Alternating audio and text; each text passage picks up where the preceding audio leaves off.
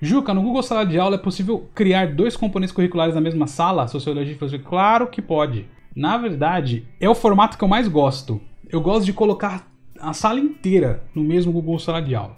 Tem gente que não gosta, tá? Mas se você é professor de sociologia e de filosofia, cara, não tem problema nenhum. Desde que você consiga organizar ali por tópicos da melhor maneira possível, tá? Colocando título no tópico, por exemplo, você vai criar sociologia. Vou te mostrar mais ou menos como eu faria a organização disso aí, tá?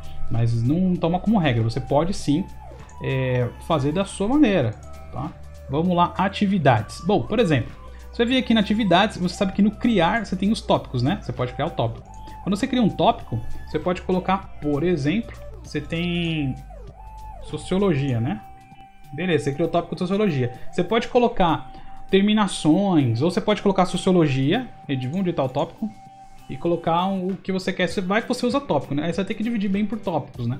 Pode usar o tópico de sociologia e o tópico de filosofia. Eu me organizaria assim. Aí você vai trazendo os arquivos para o lugar certo, né? Tanto você pode colocar na hora da criação, selecionar lá certinho o lugar que você quer, qual tópico que você vai utilizar, ou senão você pode criar do lado de fora aqui e arrastar lá para dentro, né? Esse aqui é sociologia, esse também. Esse aqui e esse aqui é filosofia. Vamos criar uma filosofia aqui para colocar. Então, por exemplo, eu vou pegar uma filosofia bonita aqui. Esse aqui é filosofia, esse também. Você pode colocar parte 1 filosofia. Então, assim, eu faria dessa maneira. Eu acho que funciona e é a melhor maneira para se organizar.